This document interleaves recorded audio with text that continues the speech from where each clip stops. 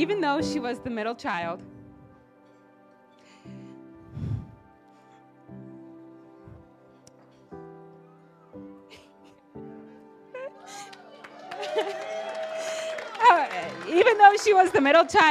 she was the center of my universe.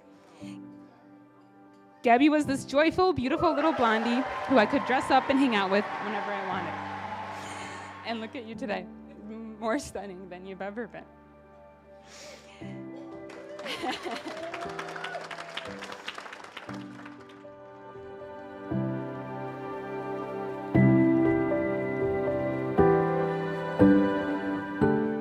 And with time and patience and understanding, Scott became that lucky go-to guy for Gabby. He was supportive, understanding, and encouraging throughout it all. This is a quality I've witnessed time and time again with Scott. On my own wedding weekend, I really didn't see Scott too much. As he was running last-minute errands for us, he was picking up people from the airport, and he was making sure I had the most incredible weekend. And for all of that, I'll forever be grateful to Scott.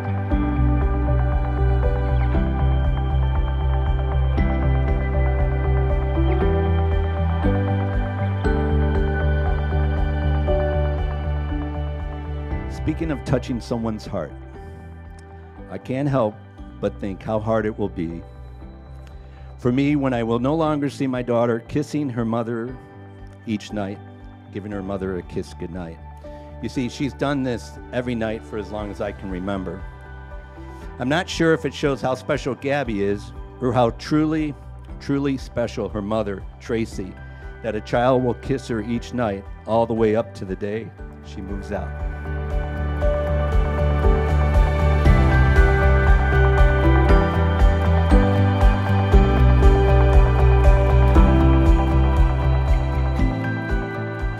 And while I clearly could go on and talk about how special Gabby is, I'd like to now share some thoughts about my new son-in-law. When I stop to think about how Scott and Gabby met, I can't help but be in awe in the creativity and goodness of God. Scott entered Gabby's life through her love of teaching and guarding children. But God's cleverness didn't stop there, because Scott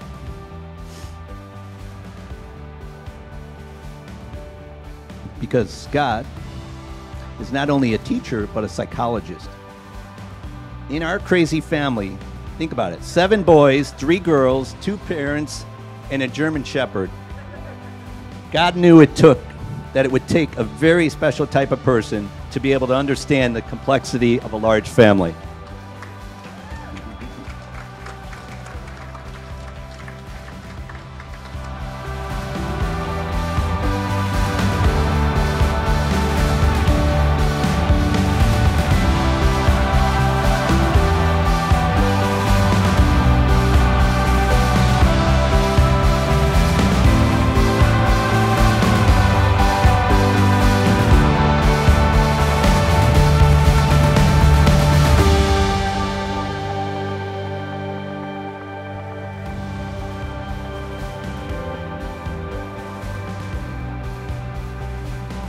As I finish here, I just want to say, I hope that you and Gabby may keep God in the center of every step you take through the years to come. And the final toast is to Gabby and Scott, that you may continue to guard and watch over each other. I love you both.